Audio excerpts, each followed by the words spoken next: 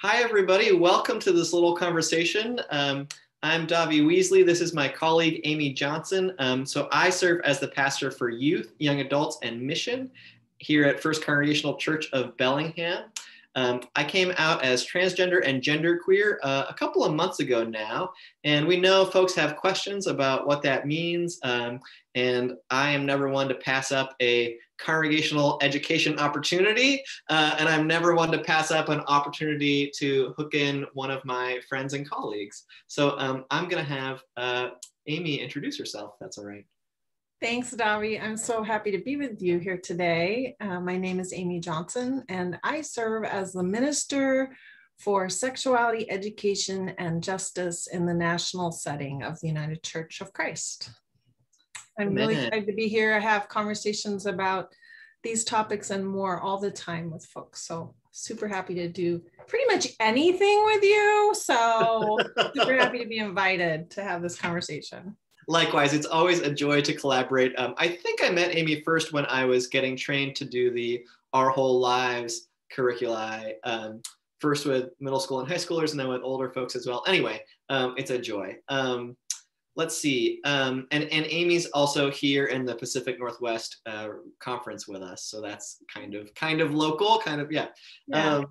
So we don't yet have kind of a list of frequently asked questions about gender identity, but what we do have is a few questions we've heard kind of second and third hand, questions that we've gotten directly. So we're gonna start this, but we know that this video isn't gonna be the end of any conversations. We hope that it'll be a continuing or a beginning of conversations. And so we've got some questions from folk in the congregation and elsewhere. I'll share my answers. Amy will share her answers.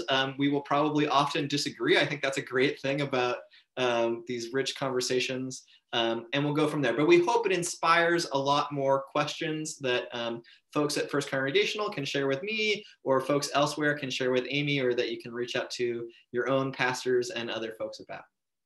Amen to all of that. Yeah. Amen to all of that. I love that you started there and set that parameter, because I'm going to be sort of moderator with these questions. And I want to say just right out of the get-go, they are frequently asked questions. They may not yet be frequently asked questions at First Congregational, but they are frequently asked questions in my world. So I think we're in a good space. And I don't think there is any question on this list that has a definitive right or wrong answer. So the first one that we heard about is some people are wondering, what does transgender mean? And isn't that a great question? And isn't that just an amazing question that opens up that whole idea of language? So what would you say, Davi? Yeah, when I think of transgender, I think of it in a couple of ways. I think of it first as kind of an umbrella term of all of these different categories of gender that are outside of kind of a static, assigned at birth, male and female. But I also think of it maybe more specifically, maybe less specifically, I don't know. I also think of it as folks who have a gender that's different from the gender they were assigned at birth. So if I was assigned, if I was born and the doctor or my parents or somebody said, this is a girl baby, and later on it became clear that I was a man and wanted to live in the world in that way, like that'd be one way to be in the transgender identity. So trans just meaning across genders, but meaning whatever gender I'm living in or whatever gender I'm called to. I'm a theologian, so I always think in terms of vocation. Yeah. Different from birth. How about you, Amy? Is there what did I miss, or what? No, I think that's really, I don't think I can add much to that. What I would say about language just in general is that it's really personal, and it's really regional, and it's community oriented, and it changes. It's not a static thing. So what's really important is to respect how someone identifies themselves and the language that they use for themselves. It's not my job to say, you're not using that term transgender correctly, because it's not about me. It's about the person who's using that term and what it means to them. Yeah, and I think that's also helpful because it means like I can't assume very much. Like if I meet someone and they tell me they're transgender, I can't assume very much about their life history or kind of biological identity or anything like that. And that's okay. That's often a gift, and maybe they'll tell me those parts of their stories later on. But that's I get to just let that be what it is. Yeah. Yeah, and some people shorten it to say trans or trans with an asterisk, so you might see those things too. And that's, in my experience, usually is like you were saying, like a kind of umbrella term, just a general term to say. Yeah, or I sometimes I see kind of I don't know how to say this, but like kind of hybrid, like not hybrid terms, but like trans man, trans woman, trans person, that kind of thing. Yeah, yeah, yeah. So, I mean, along those lines, the next question is, what does genderqueer mean? So that's just a beautiful segue into that. And that, you know, genderqueer is a term that has definitely become more frequently used in the years that I've been doing this work, which is, gosh, 15 or so now. So queer is a word that people used to use in a very derogatory manner. And some people are reclaiming that as kind of an all-encompassing term of, I just don't fit in the traditional binary box. But genderqueer, you know, specifically around gender, is something that I guess it depends on how old you are and like what brief or long life time span that is. But with my view, you know, it's a relatively recent term that I've heard. So what else would you say about that? Yeah, so I think for me, genderqueer signifies folks, or often signifies, and for me certainly signifies, folks who are outside of male or female categories. So I can't, in good conscience, I can't in authenticity like check a box that says I'm male or I'm female. Like there's this other identity outside of that, or kind of a blend of those that feels more accurate to me. You know, I know some folks who experience that genderqueer is the right language for them. It's the right identity marker for them. It's what they like write on the little form when the forms let you write in your own gender identity, which is great, by the way. I know other folks who say non-binary or agender. There's other ways of talking about ideas that are at least similar and that I think have pretty particular differences. Like when I think about the differences between non-binary and genderqueer, like that's kind of into the finer points of this. Exactly. Yeah. And again, like Amy said, that kind of personal, like what calls to someone, how do folks identify? Yeah. Yeah, so I feel like I want to tell the Starbucks story. Are you okay if I tell the Starbucks story? So sure. I was telling Davi that sometimes when I'm this video is not supported by Starbucks, by the way. No, it's not. It's not at all. We're open to that. We're available for corporate. No, we're not. Right. So my colleague CB Beal developed this exercise, and they have taught it. I've watched them teach it, and so. And I have permission to use it. And I think it's just it really hits for people about this idea of gender and how expansive it really is.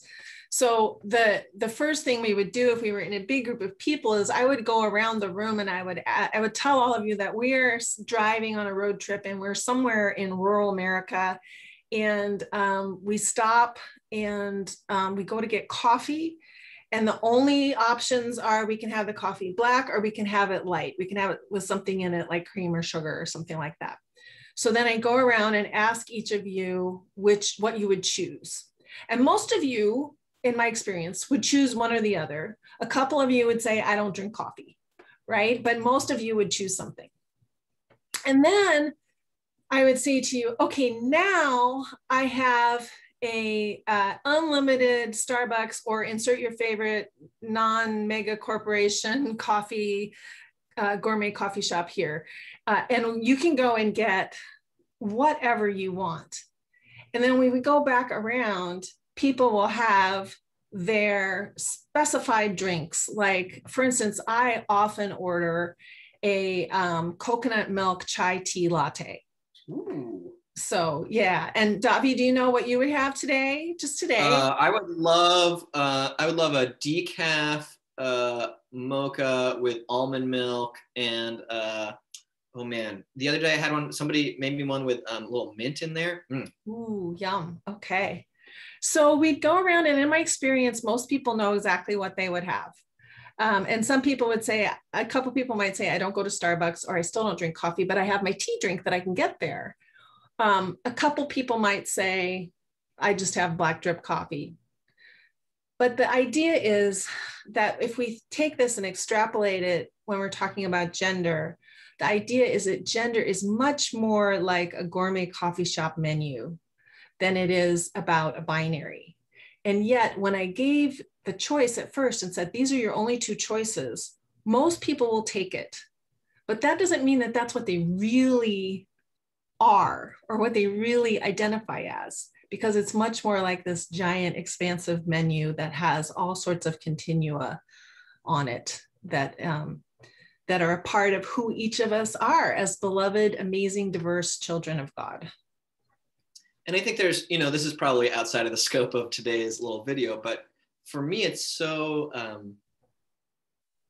interesting, but also so inspiring in some ways to learn about the ways that gender is constructed differently in other cultures, in other times in history, in other regions, and so this idea that I certainly grew up with, the first time somebody told me there were more than two genders of humans, I was probably 20 or close to it. But that's particular to the kind of white US American culture that I grew up in. Sure. If I had grown up in other places, it would have been very clear to me early on that there were 3 genders or 5 genders or 7 genders. And even those are maybe static boxes that are limiting to some folks. But it's a helpful reminder for me that what I take as a thing that seems obvious or a thing that seems it has always been the case, like so many parts of my culture, is just entirely constructed. Yeah. Yeah, agreed. And I mean, there are specific cultures. There are Hawaiian tribes and Native American tribes and Southeast Asian cultures that have specific names for different gender identities that are different from man, woman, or male, female, just specific. And I've seen at least 5 in one. So it's amazing to think that there's this whole world, right, that we think that we're exposed to everything and we're not. Who's telling the story, right? Who's telling the story? Yeah. And Amy and I are big nerds about this kind of thing, but we don't need to draw you all into all of that. So let's keep going with the questions. Yeah. So I think that's a good lead into another question, which is, it's kind of personal for you, Davi. Like, what does your coming out as genderqueer mean for your church? And specifically, people are wondering, are you going to be preaching about queer people even more often? What about other people who aren't queer? How might the community respond? Yeah, I think that's a great set of questions. And, there's a part of me that wants to answer just, won't it be interesting to find out? I do want to have a genuine humility about how much I know about what this will be like for our congregation. Certainly, my hope is that it inspires a lot of good conversations like this one, maybe not on YouTube, but whatever. My hope is that it is an opportunity to learn more about one another when that's helpful. My hope is that it's one of the ways First Congregational Church of Bellingham continues to say, hey, we're a church where people are welcome. And that means that if you are a different sexuality or a different gender identity or a different race or class than we are, we want to make sure that you're welcome here. Now, sometimes we do really well at welcoming other folks, and sometimes we really struggle, but we're a church. That's what it means to be learning and growing together. It'll be interesting to see how my experience of coming out and my experience of my gender identity affects my preaching. In terms of my preaching style, I think folks who know me will know that I try to be pretty led by the Spirit in my preaching. Sometimes I am led astray in trying to follow the Spirit, and you end up with these long-winded sermons that some of you have experienced. But I don't know like which parts of my experience the Spirit is gonna tee up and invite me to share about. I never want the topic of a sermon to be like Davi Weasley and how interesting or great or tragic or beautiful I am. I always want the topic of a sermon to be the abiding and powerful and transformative love of Jesus. And sometimes that means telling parts of my own story.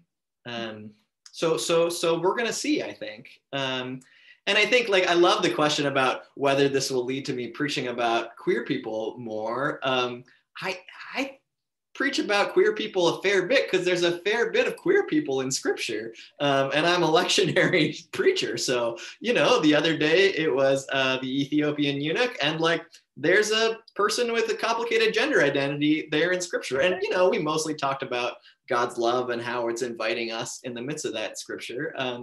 But there he was. So yeah, I don't think that gender identity is the important or the most important part about my ministry. It'll be important for some folks. You know, I certainly can imagine folks wanting to have a conversation with a pastor who has this particular identity for a reason related to themselves or their kid or their grandkid or just out of curiosity. That's fine.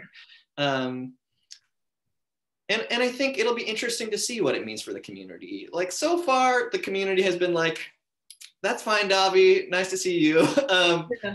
And I know that some folks in Whatcom County might be less excited about a trans pastor than I am.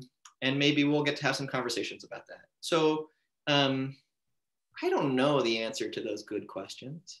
But I'm going to continue to be prayerful. And if you're part of my church or if you're the praying type, regardless, I invite you to be prayerful for all of us because it's going to be in some ways very familiar because I've been pastor here for a while now, and in some ways very new because we haven't had a trans pastor yet. So we get to find out what that's like.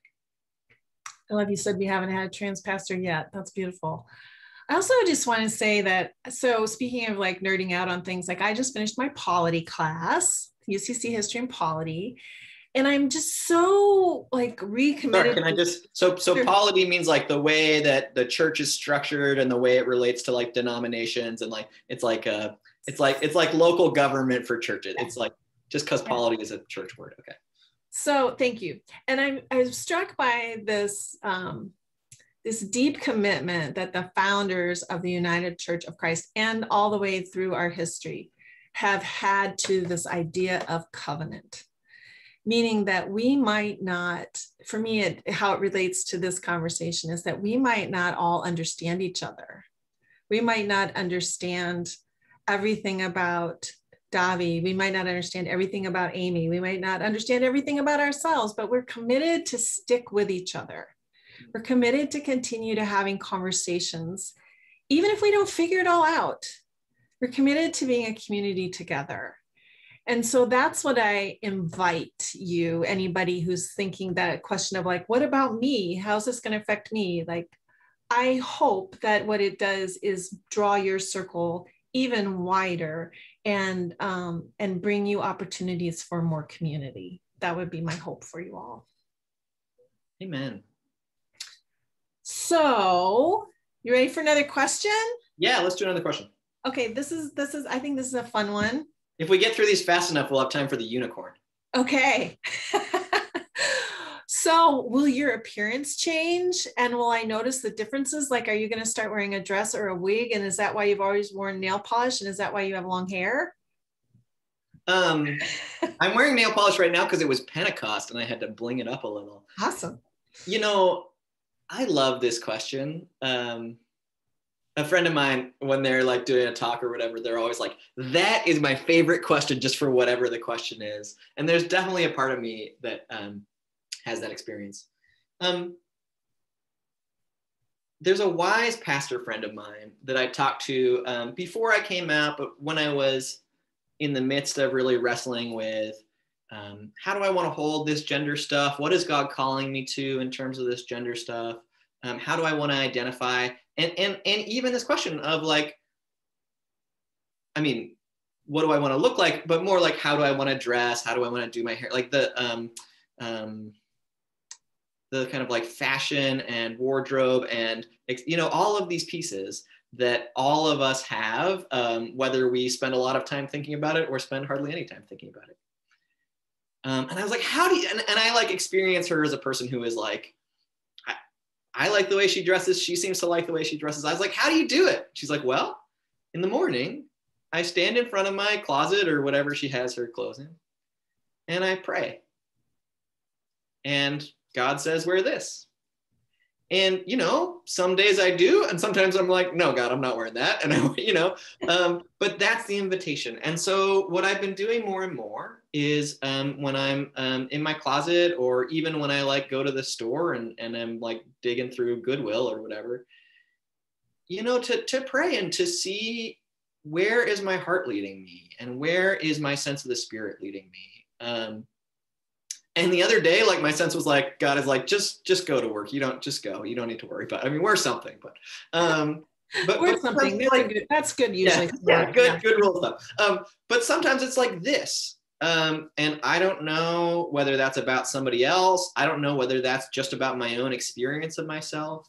But I do want to be a person who is more and more paying attention to the way that God is drawing me.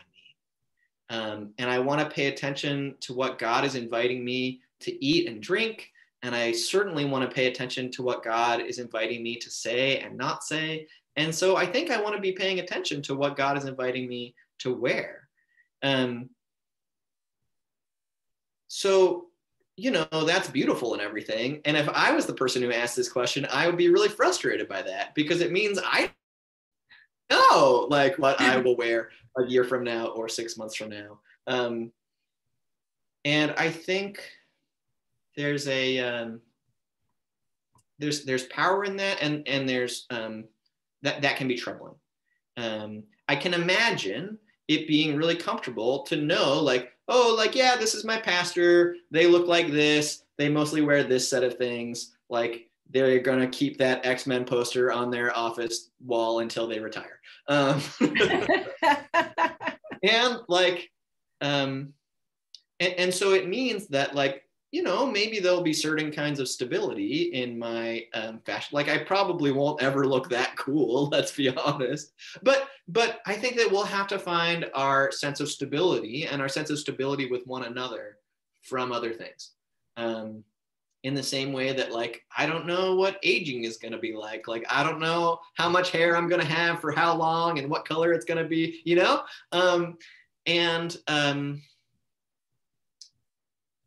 It is a sweet thing. I love that language of covenant that Amy brought up. Thank you for that. It is a sweet thing to be in covenant. It is a sweet thing to be in community with folks in the midst of change. And I know all of us have experienced so much change in the past 14 months. And maybe many of us are ready to have like no more change for a while. And some of us have some control over that and others less so. I know that the Spirit is present in the midst of change.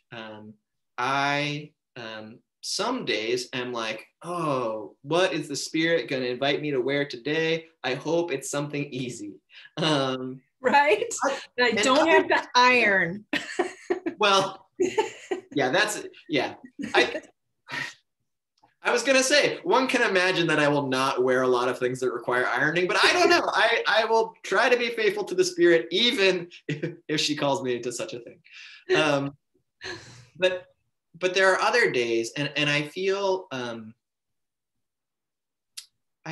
calling towards the kind of energy that says, what gift do you have for me today? In the same way that I might, you know, go to the coffee shop and say, what gift do you have for me? Or stand before my fridge and say, what gift do you have for me? Or certainly open up scripture to prepare a sermon and say, what gift do you have for me and my people? So That's I will also name that at First Congregational Church, we tend to wear preaching robes. So one can certainly make the argument that I've been wearing a dress to worship for like the last 3 years. And no one has particularly mentioned it, but that's that cultural, like, does it count as a dress or not? Exactly, right? I'd like to offer something as a hope, again, for all of you, anybody who's watching this, anybody that's at First Congregational.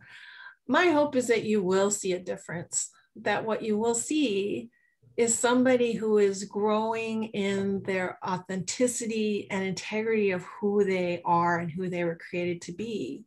And that's an invitation also to you to look at everyone in your community and your congregation with a new eye for that authenticity of who they are in their soul, regardless of what they're wearing or what their hair looks like, or if it's matted mess, or if it all fell out, or makeup or not, any of those things, that you are invited to use this experience to be really in touch with your own authenticity and to watch that blossom in Davi and people around you. Amen. Yeah, that's beautiful.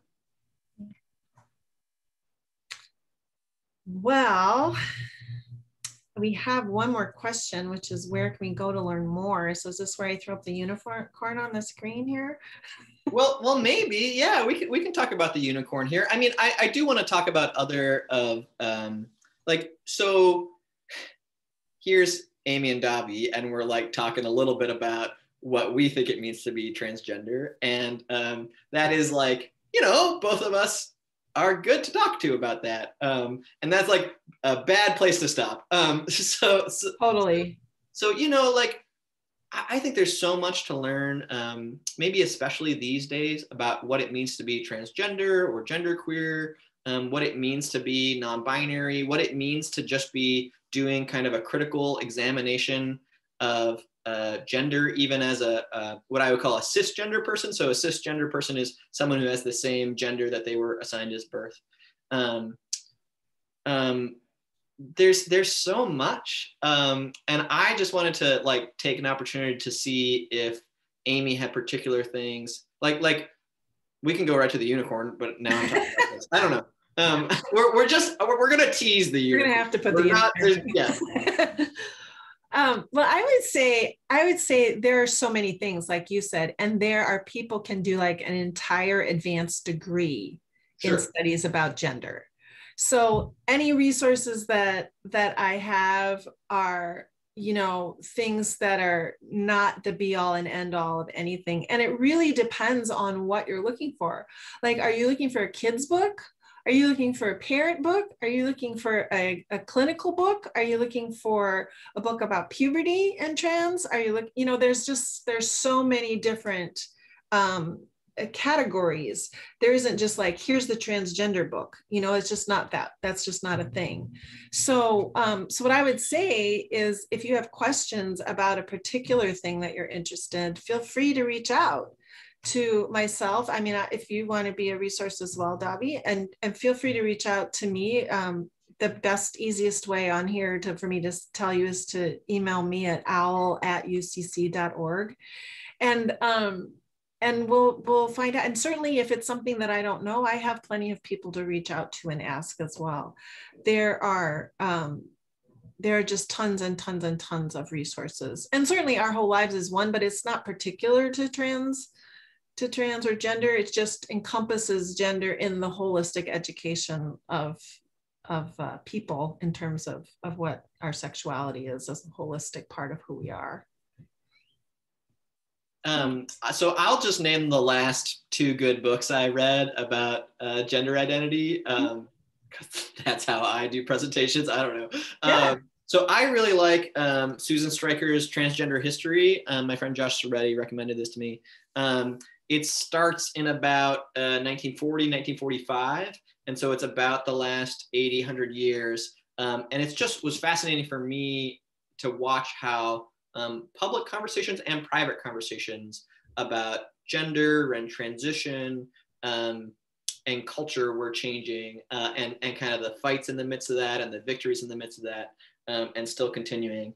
And then this one I'm just partway through, but it's really colorful and I like it. It's called Seeing Gender by Iris Gottlieb. Do you know this one, Amy? I don't. I have another one called I think it's called The Gender Book, and it's got this cool wheel in it, and it's very I've heard of that one. as well. Yeah, that's a fun one. Trans is another great one. It's a book of essays. So this is some like overviews of like different constructions of gender, but then also like profiles and all that kind of stuff. Anyway. Cool. Yeah. And I also wanted to shout out in town here, there's the Queer Youth Project, which supports all kinds of LGBTQ plus young people up to about 24. And there's also PFLAG. So the Queer Youth Project is out of Northwest Youth Services. PFLAG, Whatcom County, is easy to find. And they have a ton of resources, especially for parents of transgender young people, but they're just a great community resource that I always, those are my starting places always for resources. Great. All right, you want to see a unicorn? I want to see a unicorn always. Okay, let me get it up here. So this was created by, oh yeah, there we go. This was created by a trans student union group. And what I really love about this is that it was created by trans people, and that it isn't binary, it's a continuum. So you can look over here where it says like female, woman, girl, and there's a different scale for male, man, boy, and there's a different scale for other genders if somebody identifies that way. And you can just move this. You can put your pronouns up here. You can put what your preferred name is here. And you can move this to show like how much you identify on any particular continuum. Gender expression is about how we express our gender. So those are kind of those things in that last question, like how are you going to wear your hair? What are you going to wear? Are you going to wear nail polish? Are you going to wear a tie? Are you going to grow a beard? Like all those things are kind of ways that we express our gender. And then even with all that variation, we still really only have 3 terms that we use to describe sex assigned at birth right now. And that's female, male, or intersex, which is when it's ambiguous for some reason, either genitalia or hormones or chromosomes are ambiguous. And then down here at the bottom, the physically attracted to and emotionally attracted to, again, go on these continuum. Are you physically attracted to women? How much? Men? How much? Other genders? How much? And about emotionally attracted, because it's not all about physical attraction. Who do you have those emotional connections with as well? So you can customize this in any way that you want. And you can send it to somebody with a share button if you want to let them know who you are today. But it's kind of a fun tool to explore about gender and to learn a little bit more about it. If you just Google or search, again, not sponsored by Google. I think we should have Google and Starbucks sponsor our next webinar, Davi. You can just search interactive gender unicorn and you'll find the link to this. So thinking about a little rainbow here, super cute. Gender expression is the green. That's how they express themselves. And then this is who they're attracted to, these hearts right here. So yeah, and I think it's a lovely way of remembering that gender and sexuality are certainly related for a lot of folks, but they're different things and they're different conversations and different parts of the unicorn, as we say. Yeah, I often say like these 3 here, this sex assigned at birth and gender expression and gender identity, those are all about me and who I am. And then these other things are about my relationships, right? To whom am I attracted? To whom am I in relationship with? So to whom am I in relationship with? That was way too many prepositions. Yeah, so what I mostly hope for you all is that you will continue to have questions and that you will ask them, and that you will continue to be in covenant and community with each other, and to see each other and love each other's authenticity, and to really look for that in each other. That's beautiful. Thank you, Amy. We should go in a minute, I think, but I thought of a question someone asked me the other day. Can I pop in a last minute.